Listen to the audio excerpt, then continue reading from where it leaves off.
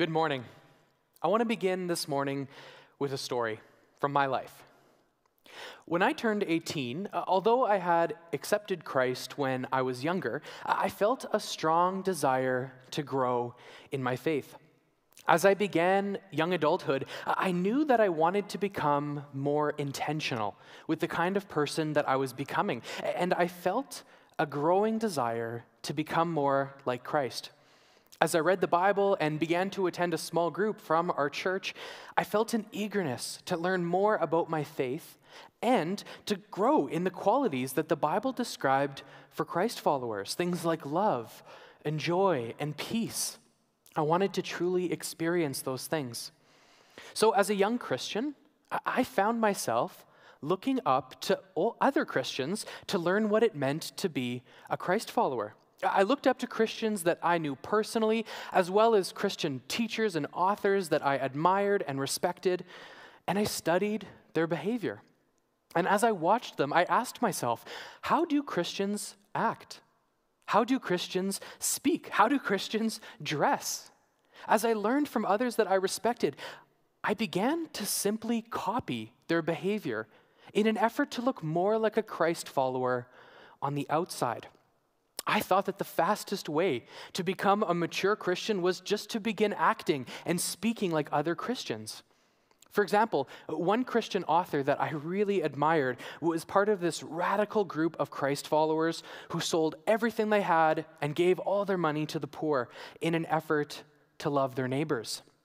And since I wanted to be someone who loved his neighbors, or at least look like someone who loved his neighbors, I tried to sell a few of my possessions so that I could be more like them. Now, as a disclaimer, it is good to learn from older Christians, especially mentors that we trust. But here was the problem. Although I had been taught that true transformation comes from the inside out, I subconsciously believed it was simply easier to just change my behavior. What did it matter if I was truly growing in love for my neighbor as long as everyone around me thought of me as more loving? Wasn't that the same thing? Did I really need to become more patient on the inside, or was it enough that the people around me thought of me as patient, even if I was struggling with selfishness? I wanted the people around me to think of me as a Christ-like person, so I simply imitated the words and actions of other Christians. Although my desire to grow in my faith was sincere, the problem was that I was thinking more about the outside, more about the surface of my life than my heart. I was focusing more on changing the outside of my life than growing on the inside of my life. And in the Gospel of Matthew, Jesus addresses this issue. He makes it clear that true transformation comes from the inside out. In Matthew chapter 23, he is speaking to a group of people, and he gives a few warnings against hypocrisy, especially towards the Pharisees and the religious leaders at the time. In verses 25 to 26, he says this: "Woe to you, teachers of the law and Pharisees, you hypocrites! You clean the outside of the cup and dish, but inside they are full of greed and self-indulgence. Blind Pharisee, first clean the inside of the cup and dish, and then the outside also will be clean." This passage is a pretty good description of what I was struggling with during the season of my life as a young Christian. I was more concerned with simply cleaning the outside of the cup and dish, instead of growing in my personal relationship with God and inviting the Holy Spirit to transform me, to clean me from the inside out. During the season of life, I had a clear idea in my head about the kind of Christ follower that I wanted to be and the kind of Christian life that I wanted to live. But instead of trusting God to change my heart, I just tried to change the outside of my life. Now, my relationship with God was certainly growing during this time, but I wanted to speed up sanctification on my own strength. And to be honest, this is still something that I struggle with at times in my life, and I don't think I'm alone. At different times in our life, I think it's fair to say that a lot of us wrestle with simply just changing our behavior to look more like what we think a Christ follower should look like, instead of cleaning the inside of the cup and dish. We sometimes rely on our own strength to become more like Christ. This morning, we are continuing our series on the book of Galatians. And as part of this series, we are beginning a new mini-series for the summer on the fruit of the Spirit. Now, as a brief reminder, over the last few weeks, we have learned about how we are saved by grace through faith, not by our own works. Throughout this book, Paul makes it clear over and over again that we cannot do anything to save ourselves, but rather we are saved only through Christ's sacrifice for us. And then, in the later chapters of this book, especially chapter 5, where we are right now, Paul addresses the importance of using the freedom that we have found in Christ as an invitation to grow in Christ's likeness, rather than as a license to sin. Last week, Pastor Steve shared a message about walking by the Spirit rather than gratifying the desires of the flesh. In Galatians 5:16-21, Paul contrasts the difference between living life by the flesh and living life by the Spirit. He even gives us a list of a few examples of the things that happen when we use our freedom simply to live however we want, instead of living the way that God calls us to live. In this chapter, chapter 5, Paul is reminding us that we are called to use our freedom in Christ to grow in sanctification, to become more like Christ. In Galatians 5, verse 13, he says, "You, my brothers and sisters, were called to be free, but do not use your freedom to indulge the flesh. Rather, serve one another humbly in love." So, in contrast to the acts of the flesh that Paul listed in verses 19-21, in verse 22, he begins to describe the fruit of the Spirit, the fruit that the Holy Spirit produces in Christ followers as they use their freedom to grow deeper in their relationship with God. In Galatians 5:22-23, we read this: "But the fruit of the Spirit is love, joy, peace, forbearance, kindness, goodness, faithfulness, gentleness, and self-control. Against such things there is no law." Throughout the summer, we will be walking through this passage together as we focus on a different part of this list each week. And I am excited for us to learn more about each attribute that Paul describes in this passage, and ultimately for all of us to grow together, to continue growing in the fruit of the Spirit as we follow Christ. This morning, I will begin by introducing us to this list as a whole by asking two important questions, as well as discussing the first characteristic on this list, which is love. But let's begin with a word of prayer. Father, thank you for this morning, and thank you for your word. Thank you for how it encourages us, teaches us, corrects us.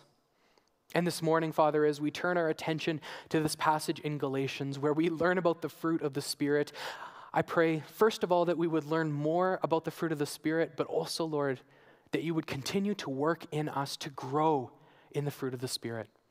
May we all come away from this morning with a deeper sense of the kind of people that through your Spirit you are making us to be. In your name we pray. Amen. So this morning, as we begin our mini-series on the fruit of the Spirit, we will begin by asking two important questions about this passage. First, what is the fruit of the Spirit? And second, how do we grow in it? This is likely a list that you are familiar with, especially if you have grown up in the church. But it is important that we understand the answers to these questions before we begin discussing each attribute on the list throughout the summer.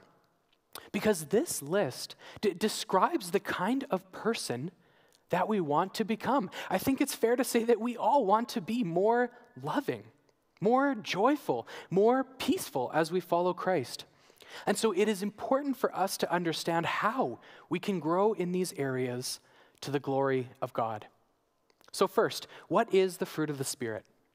Well, this passage, Galatians 5:22-23, summarizes 9 qualities that the Holy Spirit produces in the life of a Christian. In this passage, Paul describes the characteristics that should mark the lives of those who are being transformed by the Spirit. It is a list of what we should expect to find in the life of a faithful Christ follower.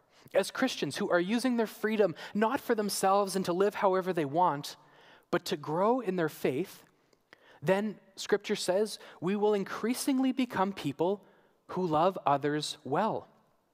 People who experience and share joy. People who are peaceful and who bring peace with them where they go. People who are patient even during hard seasons. People who continually are kind to others. People who celebrate goodness rather than evil. People who are faithful in all areas of their lives. People who are gentle towards others, and people who exercise self-control. Now, it is important for us to understand that this passage is not a list of 9 different fruits that are disconnected from each other. It's not as if this list is summarizing 9 different qualities that are completely independent from each other. Rather, this passage is describing one fruit that has 9 different parts to it, and all of these parts are connected to each other. Paul uses the single word fruit to describe this list of what we will see in the life of a Spirit-filled person. And when we read this list, we may be inclined to think of them as separate from each other. We may be inclined to imagine a basket that has 9 different apples in it. However, a better image of the fruit of the Spirit, and one that you're going to see throughout the summer, is of a pomegranate or of an orange maybe. It's one fruit that has different parts to it that make up the whole. And as we grow in the fruit of the Spirit, it's important to realize that we will see growth in all of these areas, and they work together in our lives to make us more like Christ. To continue the story from before, when I was younger and I was still learning what it meant to grow in my faith, I remember once that I made a plan to grow in the fruit of the Spirit, to develop in the fruit of the Spirit, by focusing on each fruit in the list for 1 month at a time. So during the month of January, I was going to become more loving. From January 1st to January 31st, I was going to learn what it meant to become more loving. I was going to read books about it, read scripture, maybe listen to music about love, and by the end of the month, I was going to be more loving. And then that was done. I was a loving person. Okay, February. Now it's time to increase my joy. I'm going to become a more joyful person in the month of February. And once February is done, March, it's time for peace. I'm going to become a more peaceful person this month. You see, in my mind, I thought that I could work on each of these qualities in isolation from each other, and I thought that I could just develop them on my own strength. If I could just work hard enough to become more loving in January and joyful in February, then it would just happen. However, as I've grown in my personal relationship with God, I have learned that each characteristic on this list is deeply connected to the others. To grow in the fruit of the Spirit means to grow in each of these areas in our lives.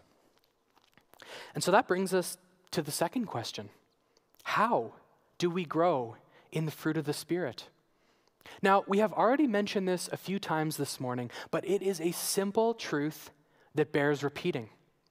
As the name suggests, the fruit of the Spirit is produced by the Holy Spirit. It is the Holy Spirit that grows these qualities, that produces these qualities in the life of a Christian. It is the Holy Spirit that transforms us from the inside out to make us more like the people that our Spirit-renewed hearts want us to be, ultimately to become more like Christ.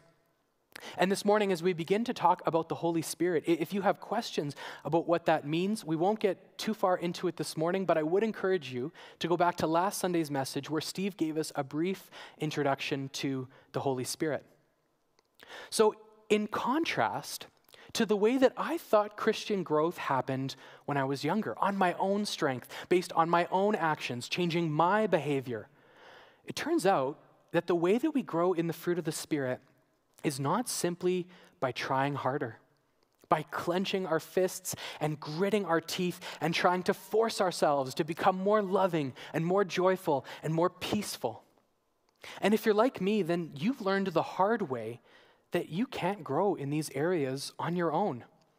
I've tried to become more loving on my own, but my selfishness always seems to get in the way. I've tried to become more joyful on my own, but all I can seem to generate is temporary, circumstantial happiness. I've tried to become more peaceful on my own, but it turns out that I always seem to default back to my fear and anxiety. I've lived long enough to know that if I am depending on myself and my own strength, then I can't grow in these areas. I cannot produce the fruit of the Spirit on my own. So even though I used to think that the way to grow as a Christ follower was simply to change my behavior on my own strength, to clean the outside of the cup and dish, this passage teaches us that it is the Holy Spirit who must transform our hearts. To borrow Jesus' expression in Matthew 23, Christian growth doesn't begin by cleaning the outside of the cup and dish, but it begins with inviting the Holy Spirit to clean the inside of the cup and dish, and then the outside will also be clean. Although it is the Holy Spirit that produces the fruit of the Spirit in the life of a Christian, this is not a passive process for us. We do have an active role in this process, but it doesn't begin with behavior modification. As Christ followers, we are called to walk by the Spirit, as Paul says in verse 16, and to keep in step with the Spirit, as he says in verse 25. And by using the language of walking, Paul is comparing the growth of a personal relationship with God through the Holy Spirit to taking a long walk with somebody over the course of our lives. As Christ followers, we've learned that we are saved by grace through faith, and this is called justification. But then we begin the process of sanctification, where we invite God to transform us from the inside out so that we can grow in the fruit of the Spirit. To use Pastor Steve's analogy from last Sunday, when we accept Christ, then we receive the pilot light of the Holy Spirit. But then it is up to us to turn up the gas, to invite God to guide us and to work in us each day in our lives. So our work doesn't happen in just simply changing our behavior, but in continually walking with God and walking with the Spirit every day of our lives so that we are empowered to become more like the people described in this list of the fruit of the Spirit, to become more like Christ. As Christians, when we walk step by step with the Holy Spirit in our everyday lives, then we will find this fruit growing in us and transforming us more and more into the people that Paul describes in this passage. And this is an exciting truth. If you're like me, then when you read this list of the fruit of the Spirit in Galatians 5, then you find yourself thinking, that's who I want to be. That's the kind of life I want to live. One day when I die, that's how I want people to describe me. All of us desire to become more loving, more joyful, and more peaceful, and so on. But maybe we've been just trying to grow in these areas on our own strength, on our own power.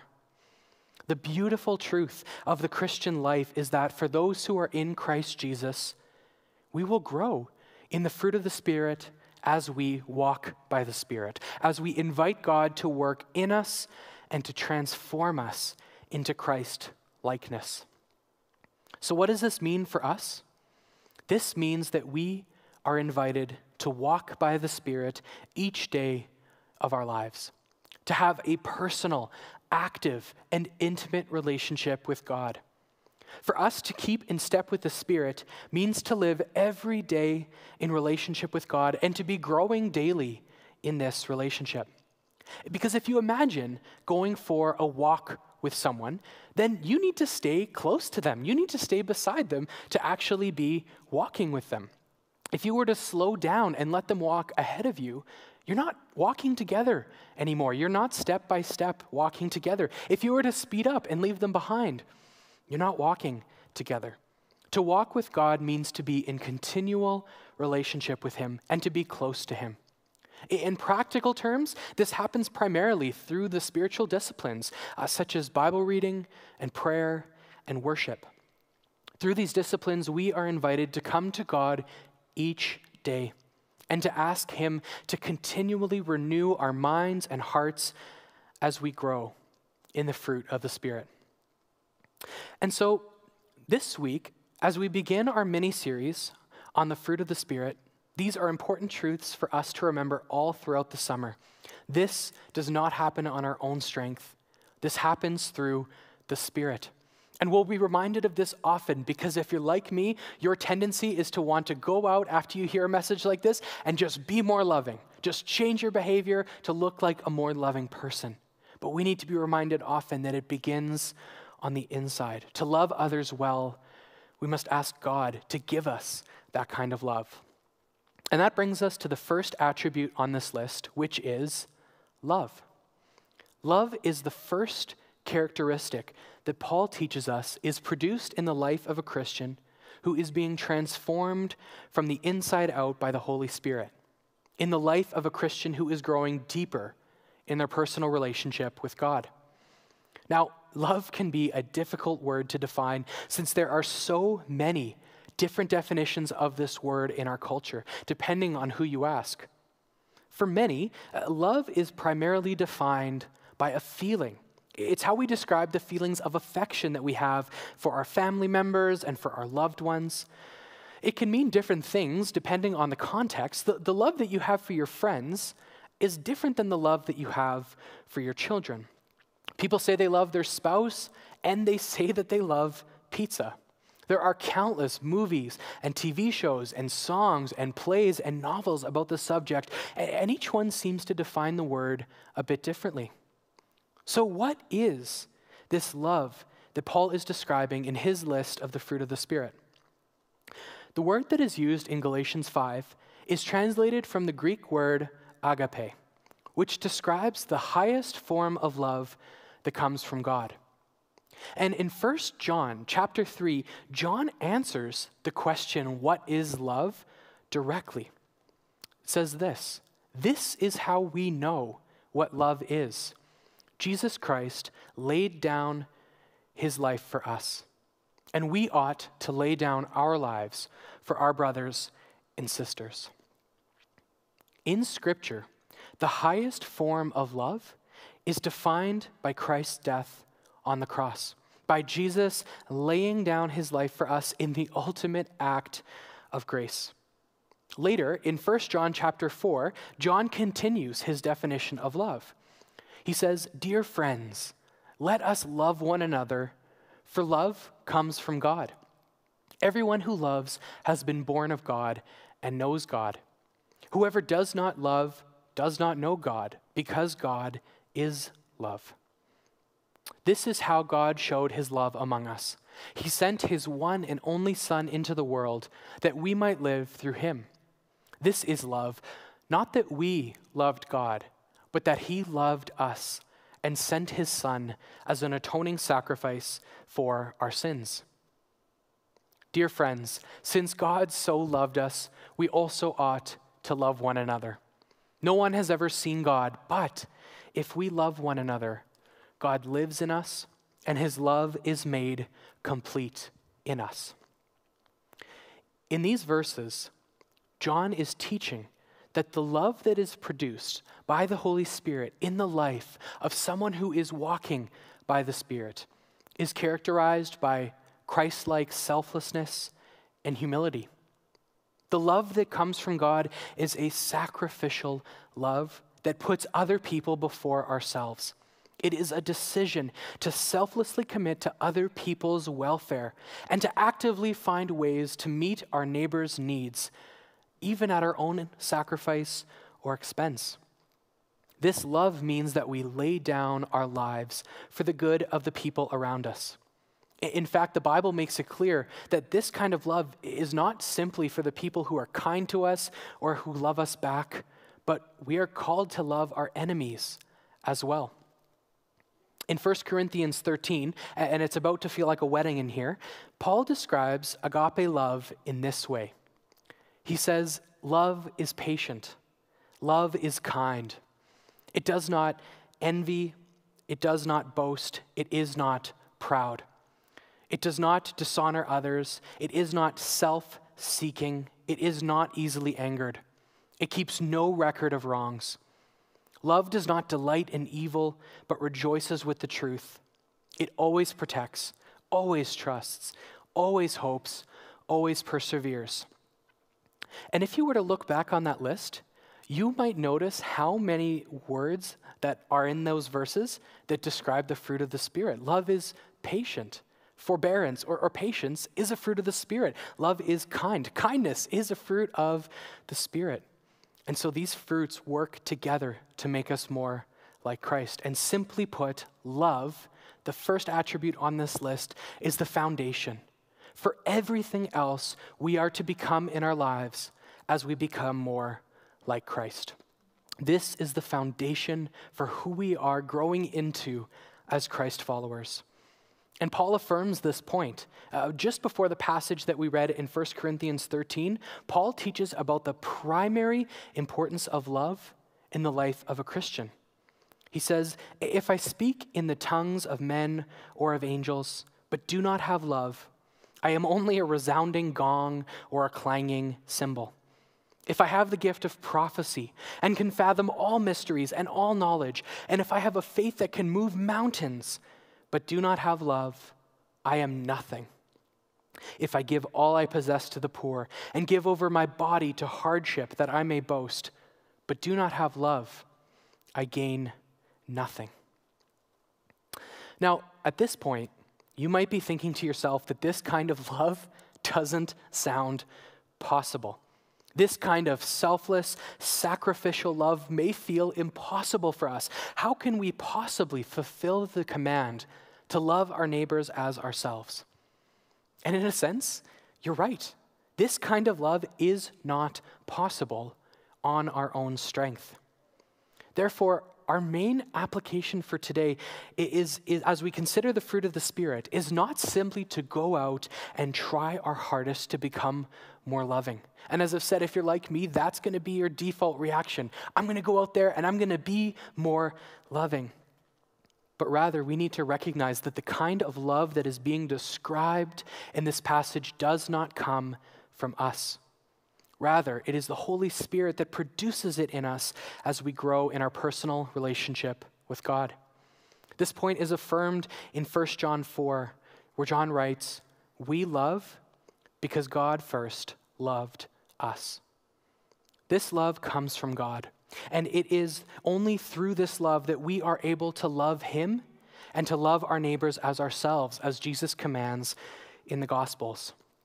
Therefore, the main work of growing in love as a fruit of the Spirit is not primarily in changing our behavior, of just changing the way we act or talk. We do certainly have to make decisions in our lives, but it's important that we prioritize our personal relationship with God by walking by the Spirit and keeping in step with the Spirit each day of our lives. As Christ followers, Scripture makes it clear that we are called to actively love and serve our neighbors every day. We are called to find meaningful, practical ways to show God's love to other people. And this love that is first produced in us by the Holy Spirit is then put into action in our lives. And we work through this love to meet the needs of the people around us. The practical expression of this love will be different for each of us as we live our everyday lives at work and at school and in our families. But the root of this love, the source of this love, is the same for all of us. May we all continue to invite the Holy Spirit to transform us from the inside out and to help us grow in love for God and for our neighbor, first in our hearts, but then in our words and actions in our everyday lives as well. This morning, we're going to close with Christ's words from the Gospel of John. In John 15, Jesus teaches that he is the vine, we are the branches, and the only way that we can bear fruit is by remaining in him. This passage is a reminder that the only way to become a fruitful Christian is to faithfully grow in our personal relationship with him. In John 15, it says this, "I am the true vine, and my Father is the gardener. He cuts off every branch in me that bears no fruit, while every branch that does bear fruit, he prunes, so that it will be even more fruitful. You are already clean because of the word I have spoken to you. Remain in me, as I also remain in you. No branch can bear fruit by itself. It must remain in the vine. Neither can you bear fruit unless you remain in me. I am the true vine. You are the branches. If you remain in me and I in you, you will bear much fruit. Apart from me, you can do nothing. If you do not remain in me, you are like a branch that is thrown away and withers. Such branches are picked up, thrown into the fire, and burned. If you remain in me and my words remain in you, ask whatever you wish and it will be done for you. This is to my Father's glory, that you bear much fruit, showing yourselves to be my disciples. As the Father has loved me, so have I loved you. Now, remain in my love. If you keep my commands, you will remain in my love, just as I have kept my Father's commands and remain in his love. I have told you this so that my joy may be in you and that your joy may be complete. My command is this: love each other as I have loved you. Greater love has no one than this, to lay down one's life for one's friends. You are my friends if you do what I command. I no longer call you servants, because a servant does not know his master's business. Instead, I have called you friends, for everything that I have learned from my Father, I have made known to you. You did not choose me, but I chose you and appointed you so that you might go and bear fruit, fruit that will last, and so that whatever you ask in my name, my Father will give you. This is my command. Love each other. Church, may we be people who remain in Christ, or as Paul says it, people who walk in step with the Spirit to grow in a personal relationship with God each day. And as we do so, Scripture teaches that the Holy Spirit will produce the fruit of the Spirit in us, including this first characteristic of love. May we all become more loving in our everyday lives as we continue to grow in him, and may this all be to his glory. Let's pray together. Father, thank you for this morning. Thank you first, Lord, for the reminder that the fruit of the Spirit does not come from us, it comes from the Holy Spirit. Thank you that this doesn't have to come from our own strength, that we don't have to somehow muster up our own energy, our own work to become more like you, but rather you will work in us. Help us each to consider what it means to continue walking in step with the Spirit in our lives, to continue remaining in you, Jesus, so that you will continue to work in us and make us more like your Son. And we thank you for this first attribute on the list of the fruit of the Spirit, love, the primary importance of love for a Christ follower. I pray that all of us would continue to grow in love, this love that can only come from you, and that expresses itself in all kinds of ways to our neighbors and the people around us. Thank you for your word, and thank you for being faithful. In your name we pray. Amen.